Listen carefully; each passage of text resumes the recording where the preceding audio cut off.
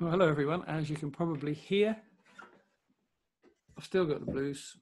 I'm still missing you, and I hope you're still all coping well in our current situation.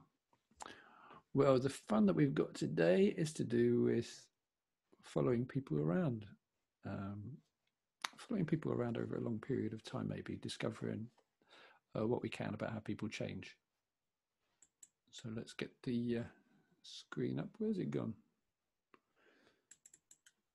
Okay, let's get that back to the beginning.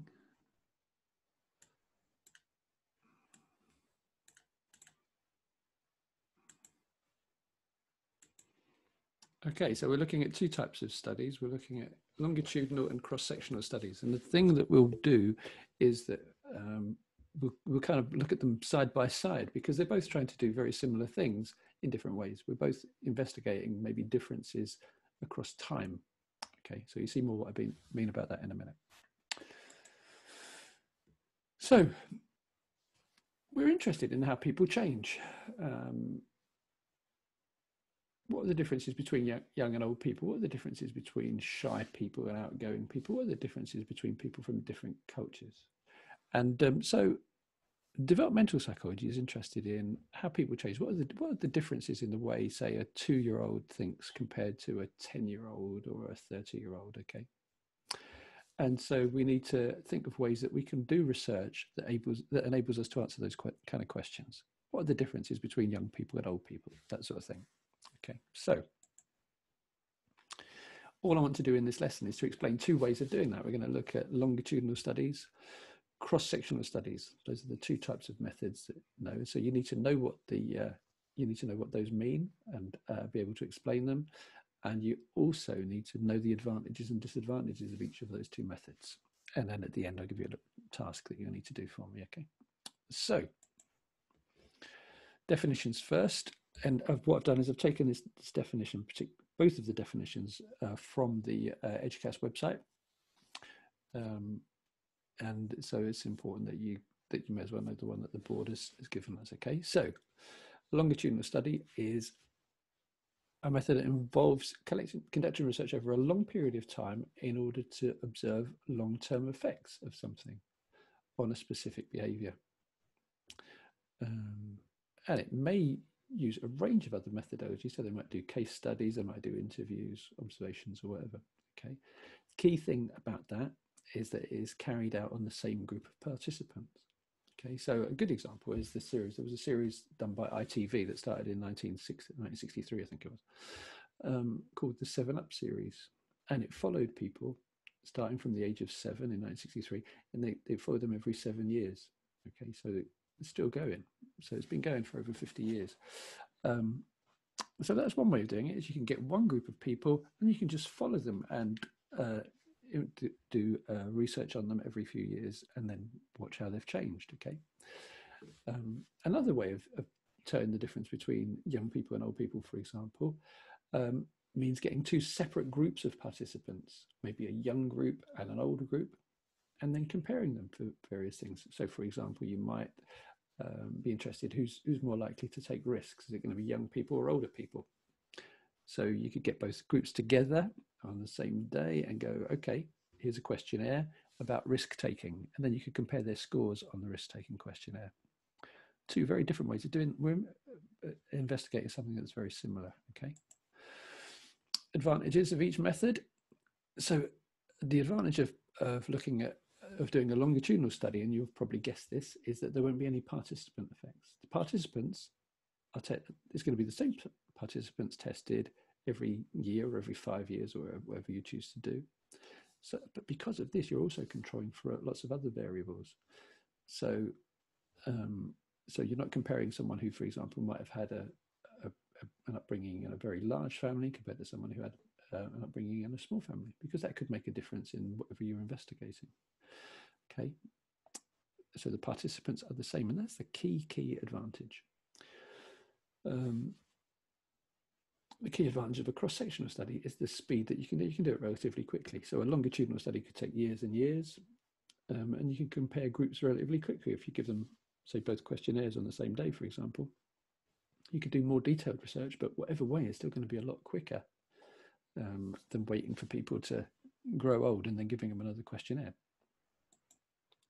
Okay, so there's going to be disadvantages, obviously. So longitudinal studies, a key problem is that they are long, and they're going to be long. They're going to be expensive to finance. You can have all the trouble of tracing people and keeping in touch with them over years and years. And part of that is connected to that is this idea of attrition. So what that means is that people may drop out of the study and they say, well, I don't want to take part in this anymore. And they've all got the right to withdraw, obviously, so they can do that if they want. And the other problem is that the ones who may drop out, we don't want this to be part of the thing in 5 years' time or 10 years' time. They may be a certain type of participant. So it may be all the people who are least successful, for example, or it may be all the people who are too depressed to take part. Now, if all the depressed people refuse to take part in your study 10 years in, that study is therefore badly biased, because then what you've got is you've got a group of participants without any depressed people in it at all, which obviously isn't going to be representative of the rest of society. So we've got a biased sample, which is going to make it difficult to generalize. Another problem is that participants may become aware of what the aims of the study are, and as a result of that, they may change their behavior. So if people were involved in a smoking study, for example, and then they discovered, they read some of the findings of a study that told them that actually smoking isn't particularly healthy for them, they may change their behavior. So we're not going to get natural behavior. Okay, so problems of a cross-sectional study, on the other hand, as you might expect, are participant variables. If we're comparing teachers and doctors, for example, the only difference between teachers and doctors isn't their job, but also that the doctors are paid considerably more than teachers, for example. So there'll be lots of differences connected with that. Also, we have these things called cohort effects. So if you were comparing, for example, 20-year-olds and 80-year-olds, we're not just comparing different age groups. We're comparing the experiences that each of those groups has gone through. So if we were looking at 80-year-olds now, they'd be people who lived through the problems of the Second World War. And so that would be very different. So their experiences growing up would be very different to what the 20-year-olds had. So the reason the 18-year-olds are the way they are is not simply just to do with their age, but it's also to do with that other stuff, and that's something that we can't control. A good example of that would be, so if the 80-year-olds were growing up during the war, for example, they might have not had such a good diet as 20-year-olds do these days. And so as a result of that, that might have affected their brain development, might have had an impact on their IQ.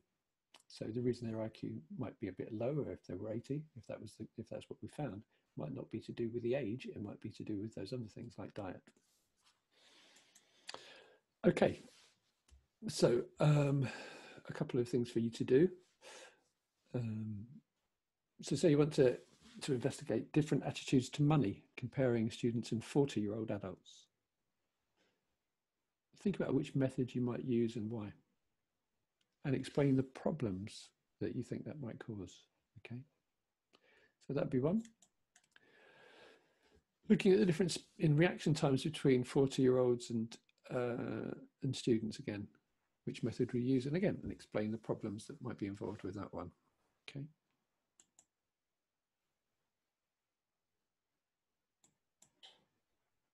Okay. Well, I hope you're all doing well.